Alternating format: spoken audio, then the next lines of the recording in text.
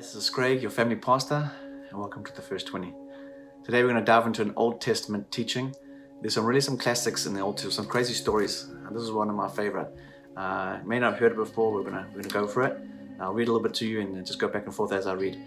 It's 2 Kings 20, 1 to 11. We're not going to go all the way through 11. Probably going to hang around at verse 5 a bit and then teach a little bit in that space. So, verse 1. About the time Hezekiah became deathly ill, and the prophet Isaiah, son of Amos, went to visit him. He gave the king this message. You ready for this message? Okay. This is what the Lord says. Set your affairs in order, for you're going to die. You will not recover from this illness. And just straight, boom, you're going to die. Clean up your stuff. You're on your way. When Hezekiah heard this, he turned his face to the wall and prayed to the Lord. Remember, O Lord, how I've always been faithful to you and have served you single-mindedly, always doing what pleases you. Then he broke down and wept bitterly. He pleaded for the Lord and said, hey, I'm your man. I've always worked hard for you. I've always done what is right for you. And then he just started crying. But before Isaiah left the middle courtyard, this message came to him from the Lord.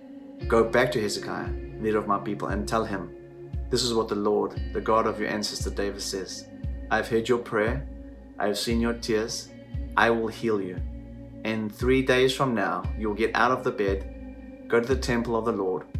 I will add 15 years to your life, and I will rescue you, this city from King Uzziah. I will defend the city for my honor and for the sake of my servant David. It goes on, and I'll read the last little bit for you as it goes on. But let's just pause there. In verse 5, he does what often we do when we hear terrible news. He pleads and cries before the Lord.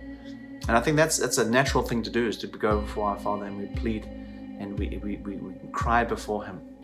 And when it comes to this idea of healing, which is what we want to speak about today, there's a couple different things that happen. As we plead before the Lord, I've seen people being instantaneously healed. I've seen people have to go through a process to be healed. And I've seen people who have passed who haven't been healed. What I do know is when we engage in prayer with our Heavenly Father and we plead on Him in this space that we can do nothing about, He always moves. How He moves and when He moves, we don't know that because we're not God. But we always know that He moves. In this particular case, He has the prayer of the servant and actually extends his life for 15 years. And I just want to make sure as we're into this place is that when we are praying, especially for this area of healing, is that we aren't God. We don't get to demand things of Him that we want.